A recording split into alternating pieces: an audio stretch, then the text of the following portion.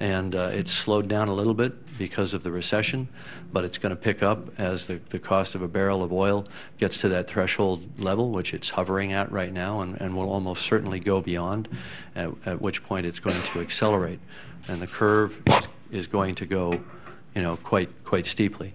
And what I'm seeing is there are a lot of gray areas.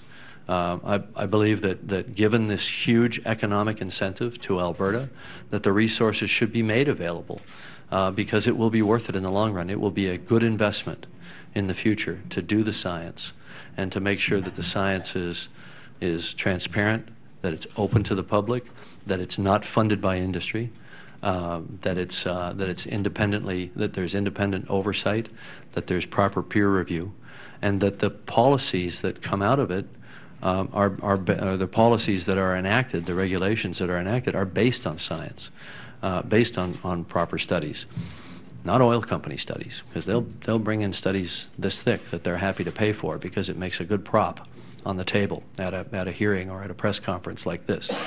But independent science, and I think that the world is looking at what you here in Alberta do. And the decisions that are made here are really going to shape the energy policy of the future. Of course, the energy policy where I live in the United States is it's brain dead, just slowly coming out of a coma, right now, right down there we're looking at a government system that's relatively paralyzed when it comes to energy. They can't even use the term, and I've heard this directly from the mouths of senators who are trying to introduce energy legislation, that they can't even use the term climate change. So, I say all this as by way of preamble to what's really the key issue before us here today, which is the impact on the First Nations communities and on the natural habitats of Alberta, on which they survive to some extent with their traditional hunting and fishing, and it's a part of their diet. And there have been certainly there's a lot of evidence, and George Poitras brought it to my attention when we met at when I was in New York for the UN Permanent Forum on Indigenous issues. George came to me and Francois, who did the invocation, and they told me this story of what's happening in Fort Chipewyan, and when I met with Premier Stelmach today, he gave the floor to his Minister of Minister of Health to in a sense kind of rebut this claim, and they had a study, of course, and I find that inconclusive, simply because the people in Fort Chipewyan are afraid to drink their own water. They're afraid to eat the fish. They're afraid of the river. They're afraid to let their kids swim in the river. Now, I grew up swimming in a river on the Niagara Peninsula. That's where my love of water came from, that later translated into all of my activities as an ocean explorer, so on. I can't imagine being told by my mom that I can't swim in the river. The idea of that is appalling to me, and for a community to live in fear like that, we need to look into this. We need funding to do a study, an impartial study, and to either to verify or not verify that there is a causal link between contaminants in the Athabasca River and what's happening in Fort Chipewyan. And maybe it's not in the water. Maybe it's in the fish. Maybe it can't be measured in the water. I had a meeting with Dr. David Schindler, who's been a leading kind of opponent of the science that's been done, that's been funded by industry, such as the RAMP program, the Regional Aquatic Monitoring Program, and he's been highly critical of their science methodology and their obsolete instrumentation.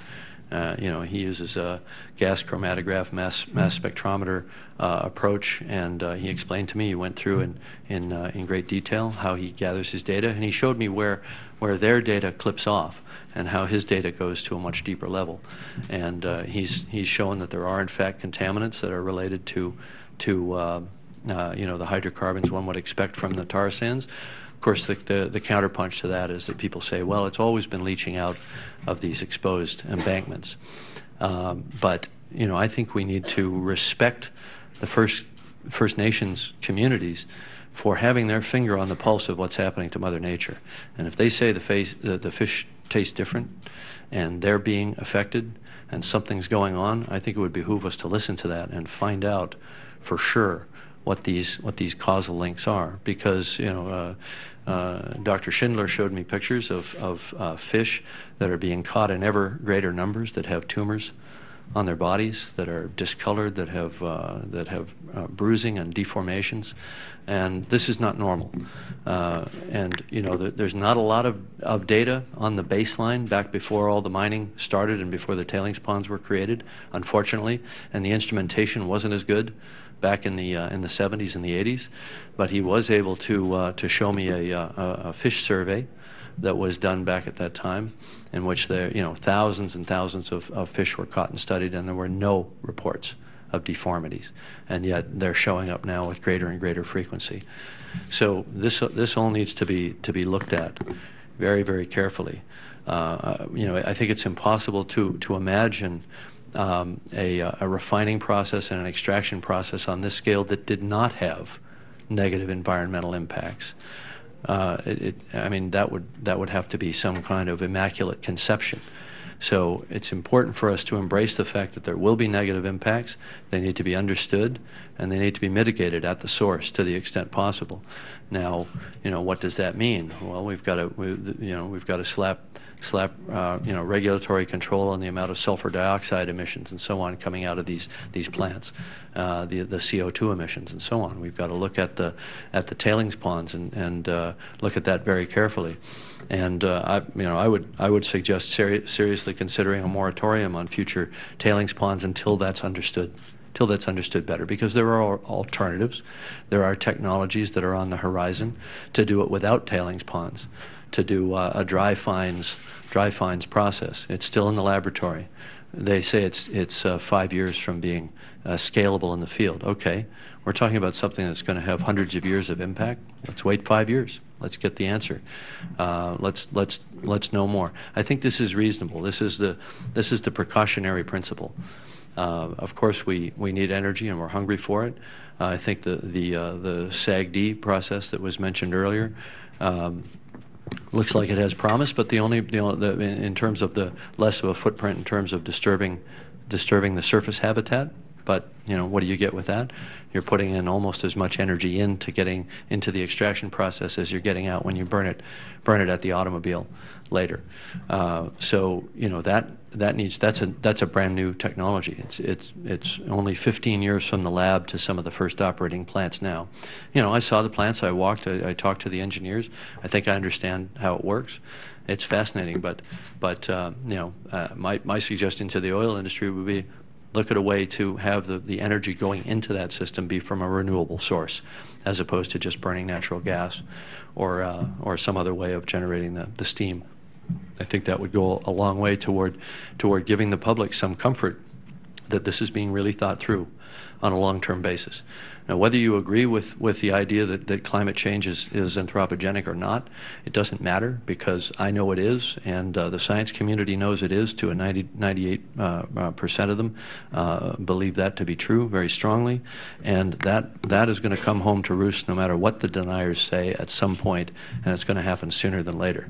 It's going to be 5 to 10 years before it's absolutely incontrovertible, and we're living within the symptoms of that on a daily basis. So what's the future proofing? What's the future proofing of the plan, the land use and development plan for Albertans? What's the future proofing for the oil companies? They need to be incentivized, if they're not currently, to do the right thing going forward and to use the best practices and the best technology. And I think the federal and provincial government needs to play a very strong role in that, because they're not going to do it themselves. I've been around the third world lately, the so-called third world, as a guest of other indigenous leaders who have their own problems with extraction industries and with energy industries.